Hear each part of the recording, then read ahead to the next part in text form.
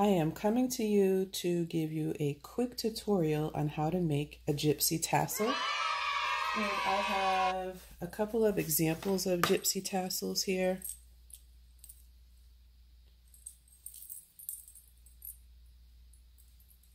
And they are on a ring that opens, and you can attach them to journals or to your handbag or duffel bags. So that's one.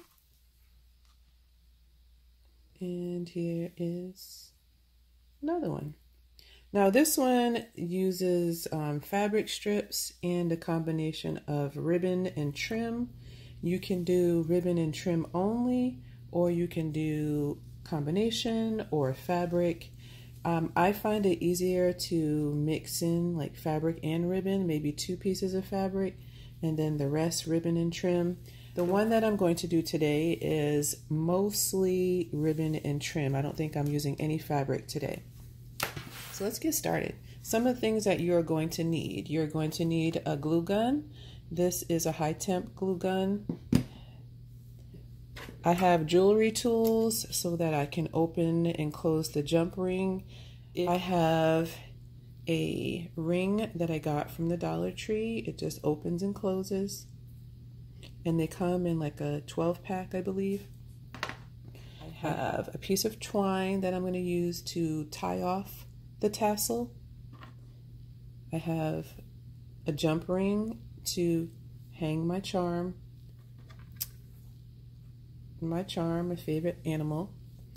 And this is going to be used to cover the twine that I tie off. So this will go over this. Some of the examples of supplies could be these pieces of string here or fibers. I just have a bag here of just random examples of ribbon that you can get from Joann's, Michael's, and I believe even Walmart. And then for the fabric, it's just plain fabric. You just cut it and just tear it. So it depends on the look you want. Like you'll see here, these are ragged edges. I like that look. You may not. So if you don't like that look, you'll have to cut your strips, or you can just cut a line right here, a little snip, and just tear the fabric. All right, so we're gonna go ahead and get started with creating our tassel. I've already pre-cut my strips of materials. I cut these at 15 inches, so it will fold at 7.5 inches. You can cut them at any length you like, depending on how long you would like your tassel to be. So I'm just going to first line up my strips and just get them even. And kind of put them where you might like them to be. You'll notice that some of my strings are a little bit longer.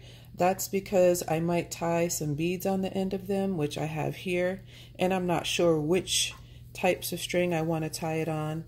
So for example, I have this jute. I made it a little bit longer because it might hold my beads.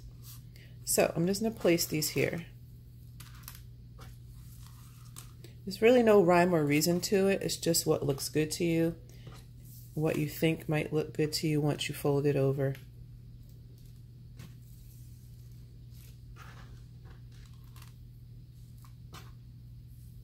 Okay, so once you have everything lined up, you just find your center and fold it over. So you want to try to make sure that most of your ends are pretty even, and I like the way that looks. Then you're going to take your ring, open it up, put your fibers in between, and I like to make sure that I'm covering this piece right here.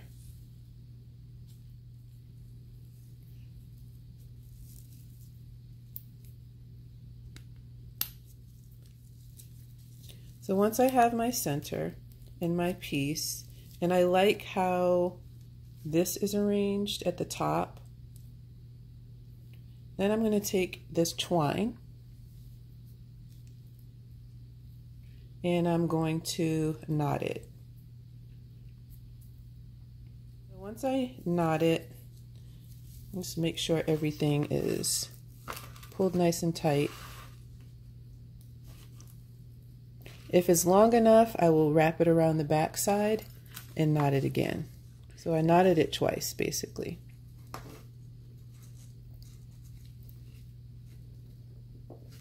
So this is what I have.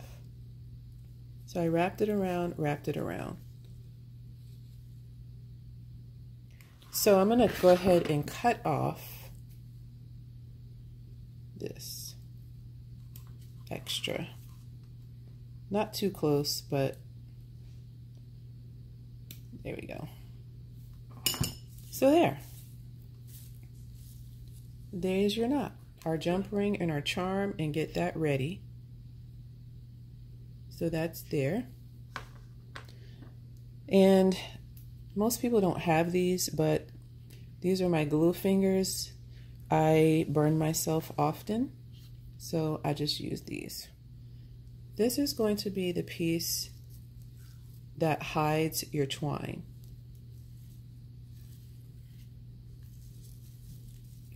So I'm going to put a dab of glue here, and I'm going to kind of put it over the knot because that will give it a little extra hold and you don't have to worry about your knot coming loose.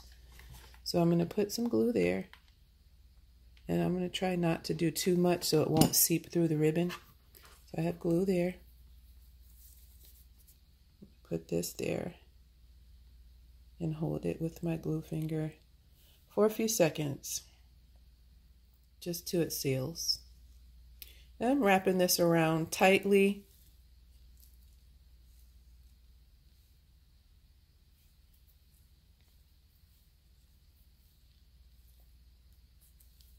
All right.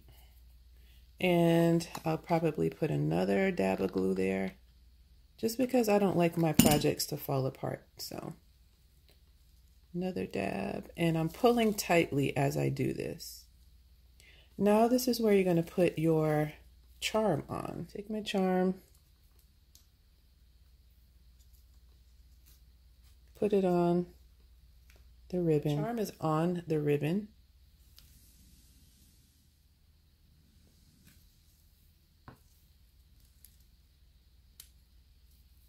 So now that my charm is on the ribbon and I kind of have it placed in the center,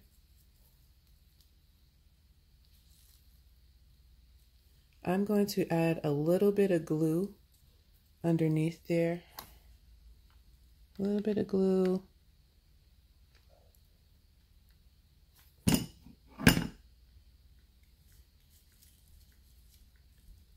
Press and hold. And then I'm going to glue it in the back.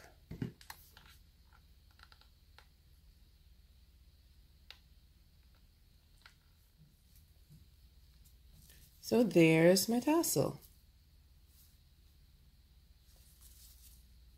I love it. Now, here's where the extras come in. Remember I said I left certain pieces longer because I wasn't sure how I wanted to attach the beads. I have these little pearls, and there is a hoop on the end. I think I want to attach it to the twine, so I'm just going to feed it through and tie a basic knot. There's nothing to it. And to me, I don't have to have my projects like perfect and neat. Sometimes I like things to be a little bit off, kilter a little. And then I'll tie that one up.